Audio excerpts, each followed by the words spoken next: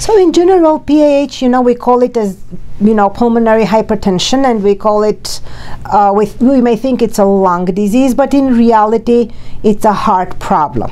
It's failure of the right side of the heart to work properly. So the way it presents with shortness of breath on exertion, the same way left heart failure presents when it starts. And then it depends on the patient, the baseline exercise capacity. For example, if somebody used to be a marathon runner, they may only be able to run 2 miles now, but that is still a symptom of pulmonary hypertension. Other people that are more advanced in their disease, when they present to the doctor, can be as short of breath as, feeling, I like to quote this patient all the time, "Doc, when I go to the bathroom, I feel like I'm drowning." So some people are actually more advanced and could be that short of breath.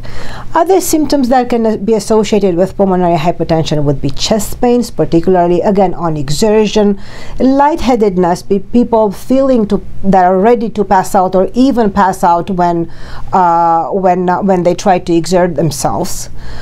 They can get swelling of the legs, again that's sign of right heart failure, or they can get enlarged liver and spleen and ascites, which is fluid accumulation in the abdomen.